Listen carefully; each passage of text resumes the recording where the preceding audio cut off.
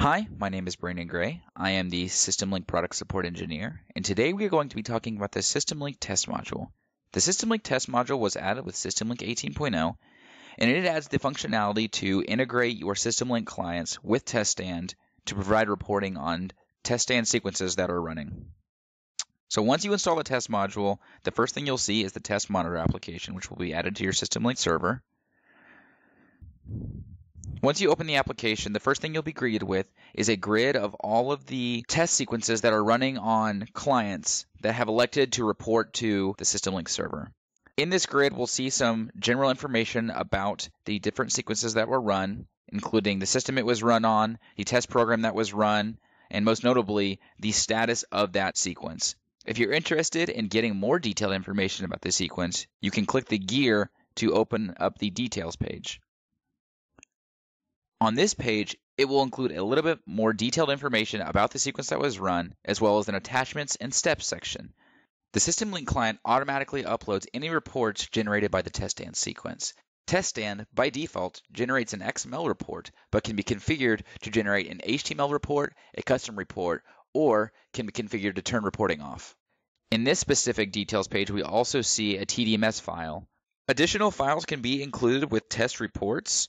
In order to do this, you have to configure the TestStand sequence itself to include that file. And once it's configured that way, any client running that sequence will upload the file with the test, and it will be available for viewing here.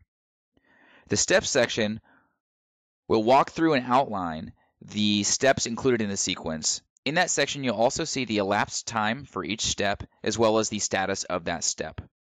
One feature that we've added with 18.2 is the ability to view TDMS data. The TDMS data is viewable from both the test details page as well as the higher level grid. To show this, we'll go ahead and go to the high level grid. Here, if you select a test that includes TDMS data, you'll see the button at the top activate. Additionally, you have the ability to view multiple TDMS files at once.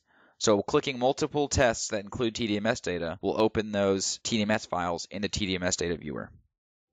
Along the left, you'll see the different TDMS files that were included, and you can optionally select one or multiple to show them at the same time.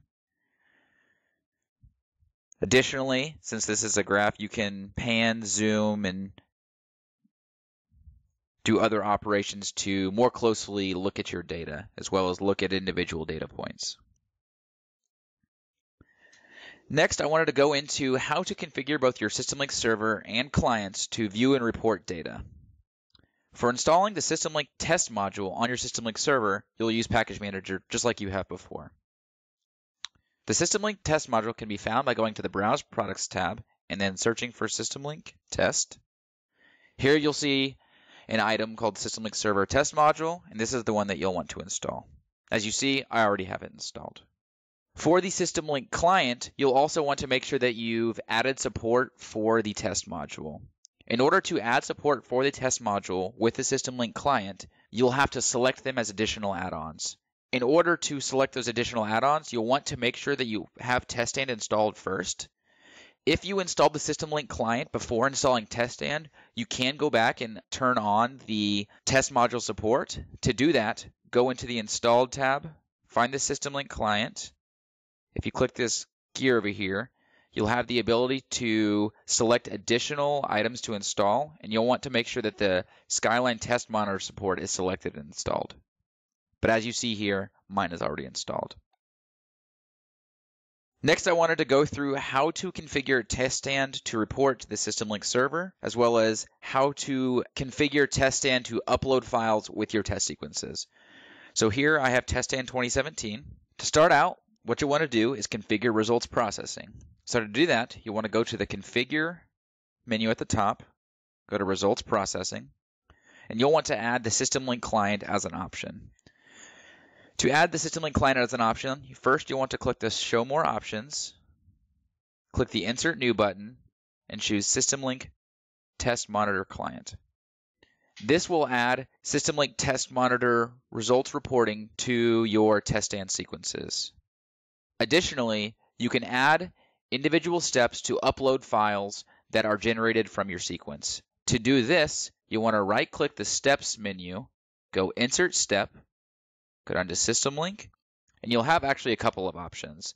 The get address, groups, get email templates, and email notifications can be used to send emails as a step in your test stand sequence, but the upload file is the one that we're currently interested in. With this step, you can upload by path or attach by file ID. Uploading by path is simply providing the path to the file on disk for which you wish to upload. On the other hand, attaching by file ID is associating an already uploaded file to this test. For example, if you have a VI that produces a TDMS file and saves it on disk, you have two options for associating that file to this test on your SystemLink server. To use the upload by path method, simply pass back the path to your file to teststand and save it as a variable, and put that variable in this prompt here. Alternatively, to use the attach by file ID, you can upload the file in your VI to your SystemLink server and use the file ID that the upload VI returns and pass that back to teststand and save it as a variable. Then, by placing the ID here, instead of uploading the file again, it will simply associate the file that has already been uploaded to this test step. I hope this video was helpful in getting you started with the SystemLink Test Module. Thank you for watching, and I hope you have a good day.